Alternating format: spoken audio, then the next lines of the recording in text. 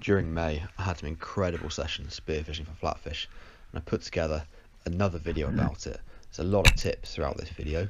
Hopefully you enjoy it. If you do, please do subscribe to the channel. It really helps me out and helps the channel grow. Now, in my first session this week, I headed out to some offshore reefs. These are about 1 kilometre offshore, and they consist of these pinnacles just sticking up. The seabed around the pinnacles is between 10 and 12 metres, and at low tide the pinnacles go just over the surface. There's quite a lot of structure there. Now, it's a really magical place to spear. The viz is generally far better off these pinnacles than it is closer into the shoreline of Anglesey, and although sometimes there's not that many fish about, it really depends on the tide. It's a really interesting place to go. You can hunt in the kelp, you can scan the sand for flatfish, and there's always some sort of life there.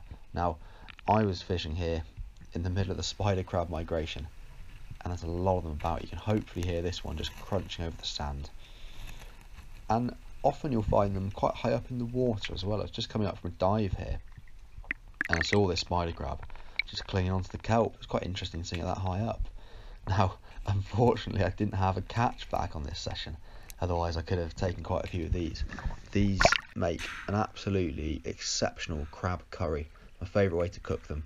The meat in these spider crabs it's far better than lobster, it's far better than brown crab. You get so much kind of really sweet, succulent meat. I absolutely love them. Now, I also found a very small brown crab. This is quite an interesting find because there's not many of these about off Anglesey, and it's just incredible how strong they are. Even with a crab this small, it was pretty difficult trying to prise it out of the sand, so I'll have to go back and try and hit some more around there.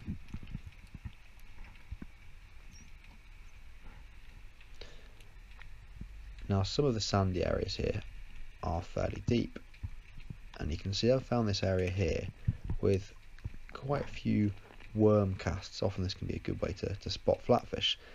And very late on I saw this ray. I almost thought it was a flounder to start with. The camouflage looked a bit similar, but it was really nice seeing a ray underwater. You don't see that many of these about, and I'd love to see a really big one. Now, even though I was mostly hunting flatfish, it's always worth having a few dives and seeing what else you can pick up. And whilst I don't really eat dogfish, I have eaten dogfish in the past, but it's just too much prep. It's quite nice sometimes just watching them swim. They look like a snake underwater, and I do always enjoy catching them by hand as well. They must not get hunted by seals. They must taste just too bad for a seal to eat, but it's fun just to hunt them and release them. Now, you can see here, see these very light coloured patches in the sand. These are areas where flatfish have previously been lying, and the reason those patches are so light is because as the flatfish has taken off, it's just disturbed the sand and taken the ripples out. And the very next dive in this area, I came across a Plaice. Now, I knew there was going to be a flatfish here because I'd come across those imprints, and I see this Plaice very, very late on and take it from point blank range.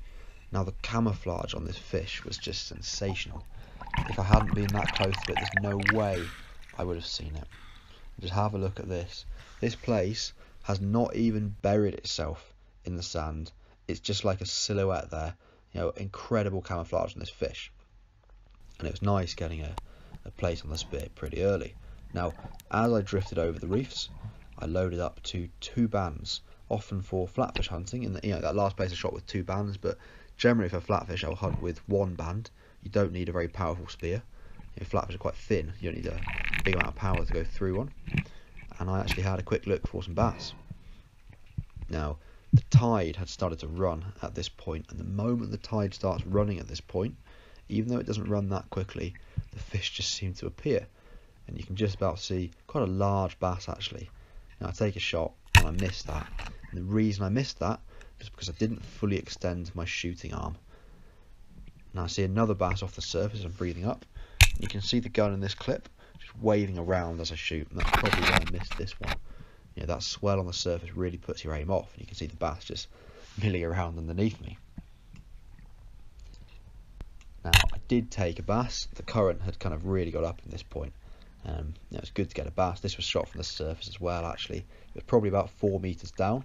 Just saw a silhouette and took it, but It was a nice fish, not massive, about 48, 49 centimetres, but two very good fillets of meat. Now I explored some of the shallower areas actually on the way back in. I loaded up with one band, and in the next clip you'll see why.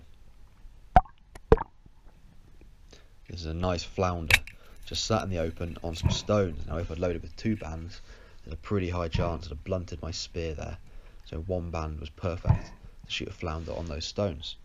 Now immediately after this flounder, again in the shallows, I came across this Plaice, and the camouflage on these is unreal. Just completely buried in the sand. All you can see, if you look here, is the silhouette.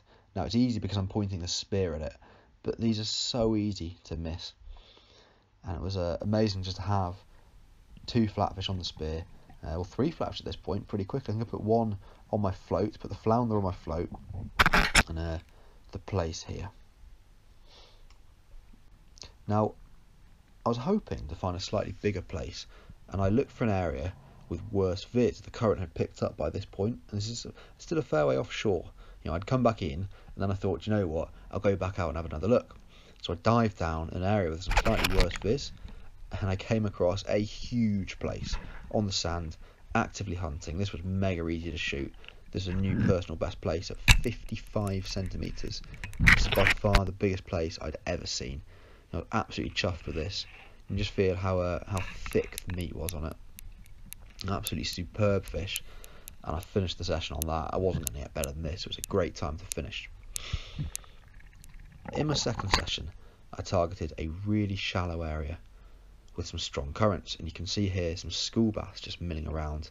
Appreciate the viz isn't amazing here. You know, the viz is only about 3 to 4 metres, but you can just see these small sort of 30-35 centimetre bass just drifting along with the current. It's quite nice watching the bass hunting like this. You really do learn a lot about the fish just by observing smaller ones in areas like this. Came across a pretty cool shipwreck. Unfortunately the current was just running too strong to breathe up, and I was pretty out of breath just on the surface. Now I had a quick look underneath the shipwreck. I'll have to come back here at slack water. This was pretty cool actually. Hoping to find a bass under it. However, I suspect my fast finning on the surface and a less than stealthy duck dive in such a big current probably scared off any bass that was under there.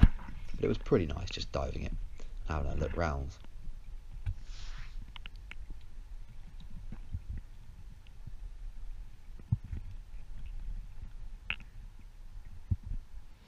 Now I just saw some bait fish kind of lining up here, and after that I knew that Plaice was probably nearby. They always seem to be in these areas where there's a lot of sand eels at the marks that I dive anyway off Anglesey. Now, frustratingly, I haven't shot a mullet for quite a long time. You can see here two mullet moving very quickly in the current, and somehow I just miss at absolute point blank range. Now I'm going to take you through a bit of a drift dive here. So I'm just drifting over the sand at quite a high pace. Now one of the key things with this kind of diving is to have belief. You have to believe that a flatfish is there. If you don't have that belief, you won't look properly and you won't see it. And see, I just spooked one there. Now I'm back in, the current's chaotic, and even though I'm getting washed around everywhere, you've got to believe that a flatfish could turn up at any point. And there's a nice Plaice there. So it's so important to have that belief that a flatfish is there, because it makes you look properly. There's another nice Plaice on the spear, about 40 centimetres, and I baked this one whole. A lot of meat on it. So I hope you enjoyed that video. It wasn't quite the video I intended to make, but hopefully you've picked up a lot of top tips through it. If you do, please leave a like, and if you subscribe to the channel, as I said at the start, that will really help the channel grow. Otherwise, I will see you next time.